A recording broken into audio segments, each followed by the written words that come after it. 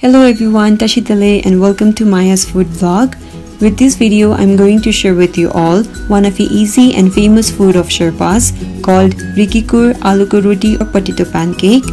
You aloo ko roti say you can try it with your liking pickle as well, but then the authentic way of having it with is exactly what you will be seeing in this video.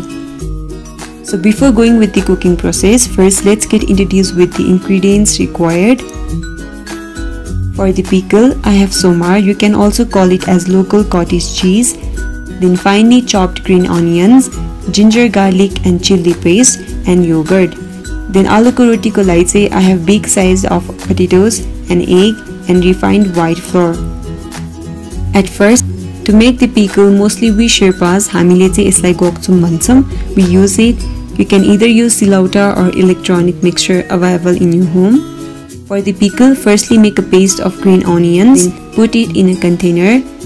Also soften the cottage cheese so that it won't have rough taste while having pickle. Then add preferred amount of chili and at last add yogurt or water. Here I didn't add salt because it was already mixed in the chili paste. You can add it later on as well. Give it a good mix and it's ready.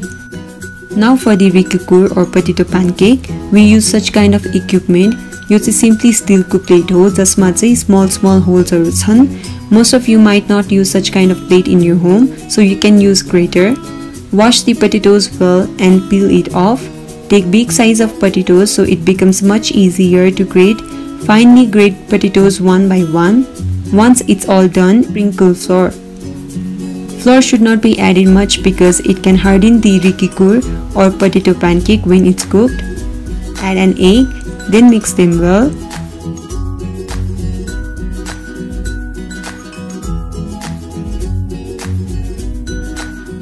Heat a non-sticky pan and add oil when the pan is well heated. Then put the mixture on pan and spread it all over the pan. Make sure the pancake is thin so it cooks well and tastes chewy.